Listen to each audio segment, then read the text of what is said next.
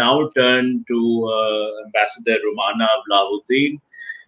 She joining from some stunningly beautiful island. And the fact that she could find time to join from there also underscores the theme of digital connectivity. So she's ambassador. Just to introduce her briefly, she is a special coordinator and ambassador at large for connectivity in the European External Action Service. Career diplomat. Before joining the Croatian Ministry of Foreign Affairs in 1999, she worked as an analyst at the UN Commission for former Yugoslavia, the UN Tribunal in The Hague, and the Council on Foreign Relations in Washington. She is also a member of the European Council on Foreign Relations, as I said. Her detailed resume is again available on our website. I now come to Her Excellency Ambassador on Connectivity.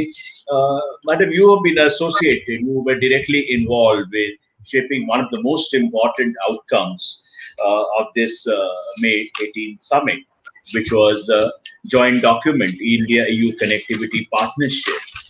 Now, the question I wish to ask you is that, the way it has been packaged, the partnership, the idiom and vocabulary in which it has been articulated, suggests there is a conscious design to present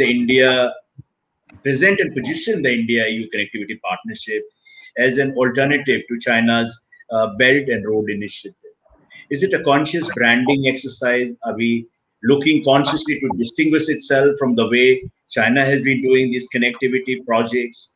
Also, on the practical side, going forward, what kind of joint connectivity projects? We talk about the document talks about physical connectivity, digital connectivity, people to people. What specific projects can one expect in the near future?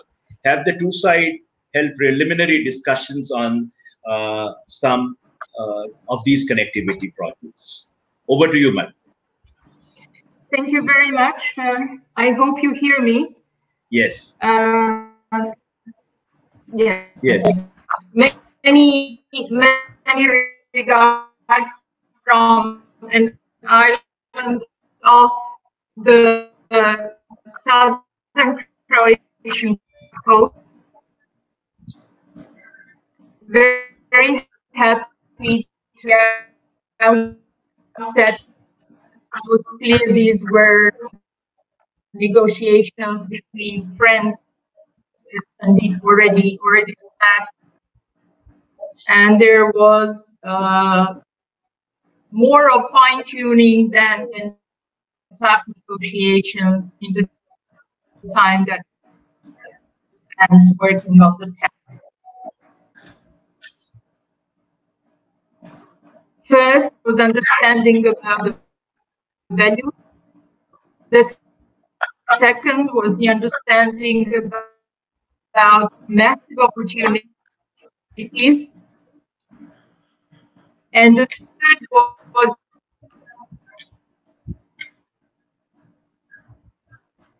I would not say this was in any way deliberately done as an alternative to party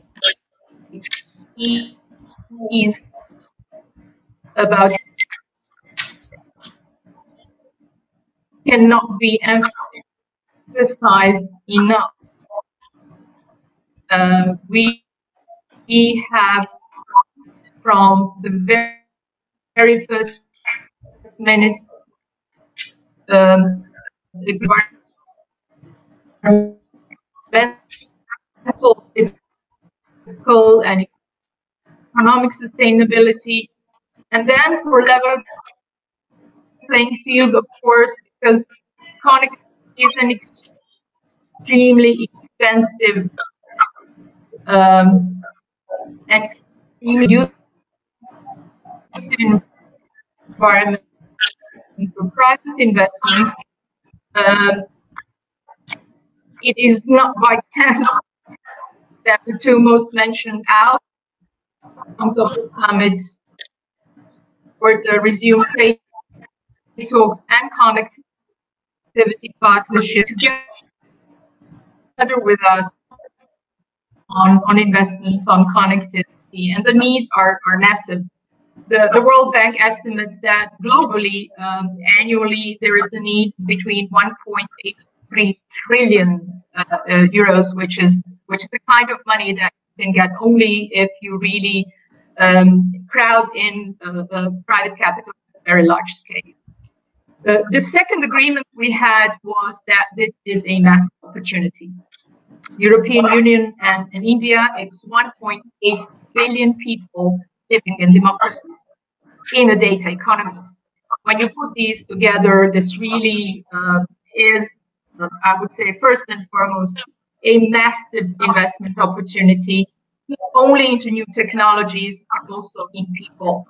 The green and digital transition that is before us requests a different type of thinking and investing in connectivity. And I'm very happy to say that besides the traditional, and they were already mentioned, transports and energy, also digital, we have quite a large part of the document dedicated to human connectivity and investment in research and innovation.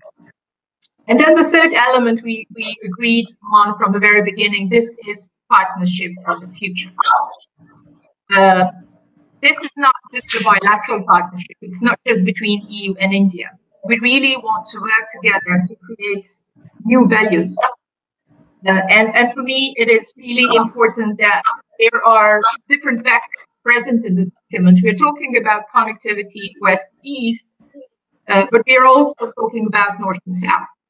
We're mentioning Africa, we're mentioning Central Asia, we're mentioning Indo-Pacific, we're mentioning Indian neighborhood. And I hope at one point we'll be able to mention European neighborhood as well, because these are all spaces, territories, countries, and communities where India and European Union can create new values. There are other interested partners as well. You know that European Union already has a partnership with Japan. So we will want to see if there is possible to something to be done in that trilateral. In general, connectivity is about partnering, and I'm very much looking forward to see how this will develop further in terms of our approach to regional connectivity. Yet two words of caution. I think it's very important for all of us to understand this is not the sprint, this is a marathon. This is a very long-term investment and involvement. And it really is both about regulatory environments, but very concrete projects as well. This was one of your questions. What are the concrete projects? First, let me say that European Union has already been investing massively on connectivity in India. We have made just a preliminary list of some of the projects that have already been implemented. We didn't click connectivity, but it is connectivity. And we are looking forward to sitting down with our colleagues from Delhi and looking at the elements that are needed to sort of have a real plan on how to support investments in connectivity. Primarily, I would want to be able to look at the financing side. Financing of connectivity is of essence. We have a number of ideas. We have put a lot of these elements into documents, and we will be following up immediately.